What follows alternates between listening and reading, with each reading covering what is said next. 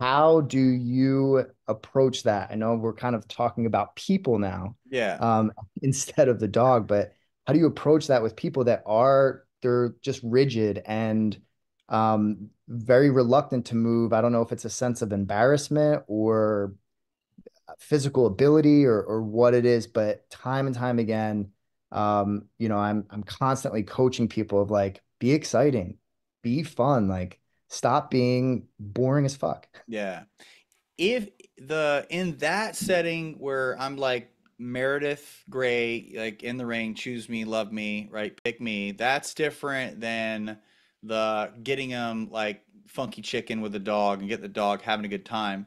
But what I found though, even though you're pouring on the stimulation with sound, with movement, with exaggerated body postures, you're still creating a modal action pattern. So as long as you're consistent with like a dog performing the sequence and moving the same way, very quickly you can fade the birthday clown and the dog will start committing to those movements as long as you're consistent.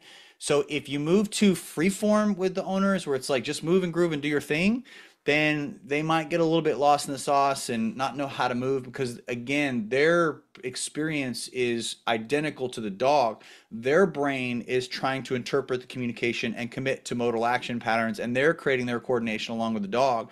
So if you shape exercises that are routine and you go, we're going to do, a chase me, and then I want you around the tree turning, only turn right. Check.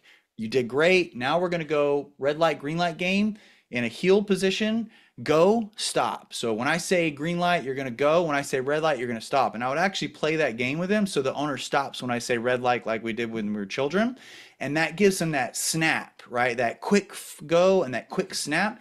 Once they get good at that, turning, starting, and stopping, that's kind of the nice mechanics for I think I get this and the dog is moving with me.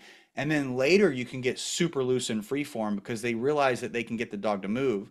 But for them to go, oh shit, I can do this, you kind of have to cookie cut these movements out so that they go, oh my God, I can do it. So when I go to do it, it's just to show them that their dog can do it and get them impressed. And then I'll kind of work it so the dog commits to those patterns and can do it very quickly. So when I hand the dog to them, the dog's like, I know these games, we just played it, and then it's super Yeah. easy for them. That That's tends to help. Yeah. But okay, great cool. question. Great question.